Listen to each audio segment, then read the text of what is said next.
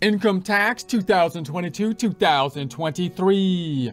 Itemized deductions overview. Let's do some wealth preservation with some tax preparation.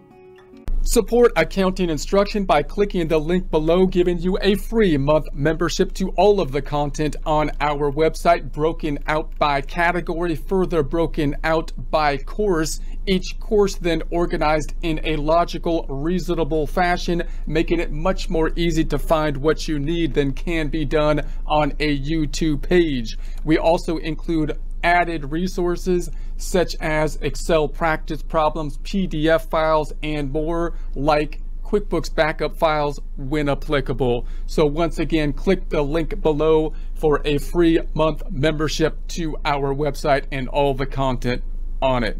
Most of this information comes from the Schedule 1 Tax Year 2022 instructions you can find on the IRS website, irs.gov, irs.gov. Looking at the income tax formula, we're focused out here on the itemized deductions, remembering that the first half of the income tax formula is in essence an income statement, although a strange one, where we have income minus the equivalent of the expenses, being the deductions, equals the equivalent of net income, that taxable income.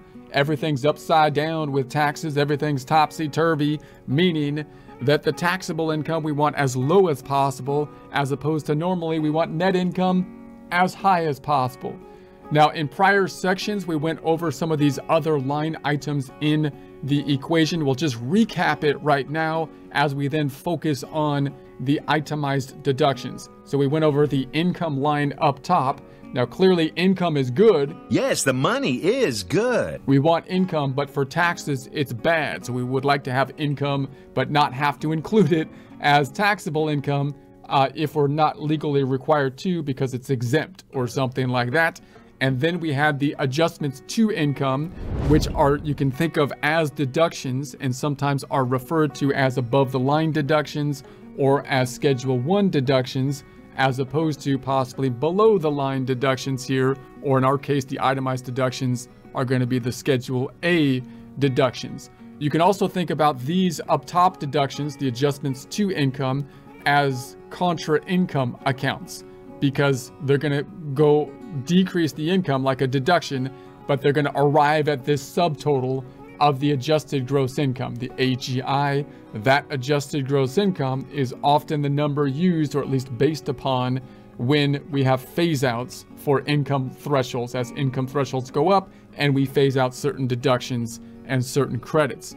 The below the line deductions, whether that be standard or itemized, are not going to have an impact on the phase outs, because we don't calculate the phase outs generally on taxable income, but rather on the adjusted gross income. So that's another kind of component it's useful to keep in mind. So now we're down here and we take the greater of the standard or itemized deductions. Exactly, good deduction. We talked about the standard deductions before. It's important to understand the standard deductions to the extent that when you think about the itemized deductions, because you have to clear the hurdle of the standard deductions before you're able to take the itemized deductions. And it's a fairly substantial hurdle that went up in a few years ago. Therefore, most people are going to be taking the standard deduction.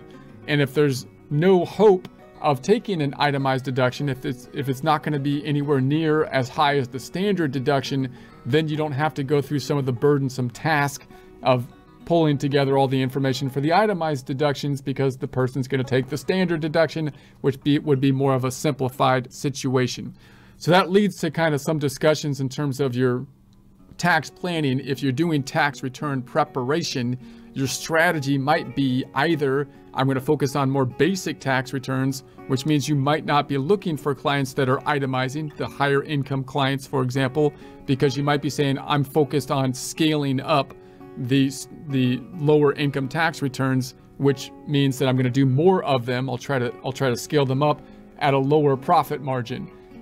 Or you might have a strategy that you want to take on the higher, more difficult, high income tax returns, and then you're going to do less tax returns because they're more difficult, and higher income tax returns are often going to require more research and stuff like that. But you can have a higher profit margin per return. Also note that higher income tax returns, because they have more cash flow, also leads to the need for more income tax planning and that kind of stuff. You also could specialize, as we've talked about before, on terms of, do you want to just focus on individual tax returns or take on business tax returns like a Schedule E, a Schedule F, and those types of things? Do you want to focus and take on bookkeeping needs, which often small businesses need to help them shore up those types of needs? Do you want to specialize in certain industries if you're taking on those more of business needs, like as S corp or types of entities, S corporations, LLCs, and type of industry, construction, and that kind of thing? So those are other things to think about when specializing. Now, the next thing to kind of understand is, when would someone be pushed up from a standard deduction to an itemized deduction? The normal thing is related to the home purchase, because the home mortgage interest is quite significant of a deduction. And then you've got the property taxes, and state taxes are often deductible for federal income tax purposes. So the purchase of the home, that combo, the property taxes and the interest on the home, often pushes people over to the point where they're no longer standardizing but itemizing. Now, there were changes to the law a few years ago which increased the standard deduction, which I believe is an attempt to simplify the tax code, right? If everybody just took a standard deduction and we didn't do all this itemized deduction, it would be a simplification to the tax code.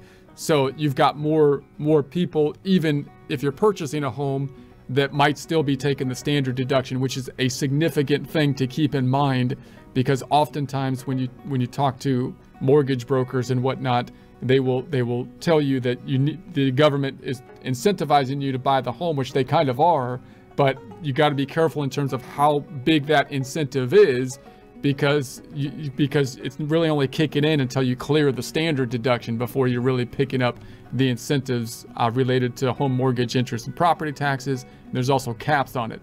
So we'll get into that in more detail. But if you're in high cost of living states like California and New York, for example, then it's quite likely that even an average home could push you over to itemizing. But if you're in an area where you don't have as high cost of living areas, you might see situations still where you're purchasing a home and people are still taking the standard deduction because it's fairly high, and they're not taking on as big a loan with the standard deduction or paying as much of the property taxes in that case.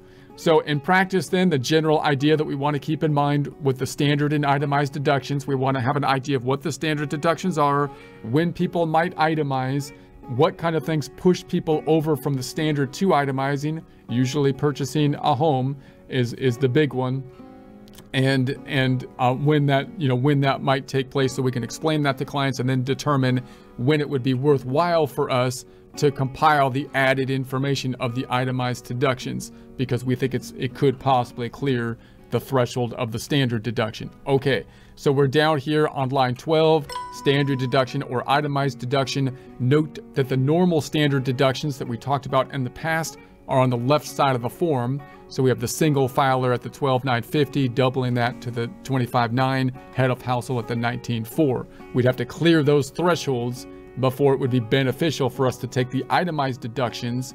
The itemized deductions then would be populated on the Schedule A. So here's a Schedule A. This is the itemized deductions, and we don't have the full Schedule A here, but these are the items you can see on the left-hand side if you go to the Schedule A, and you can look at the medical expenses, taxes, interest, and so on and so forth. We'll dive into each of those or in more detail, at least most of them. So these are the standard deductions, which you want to be able to keep in mind, because these are the hurdles that you need to clear. So if someone is nowhere near clearing these hurdles, then you can be quite certain you're just going to take the standard deduction fairly easy. So this is from the left side of the tax return that we saw before, right here.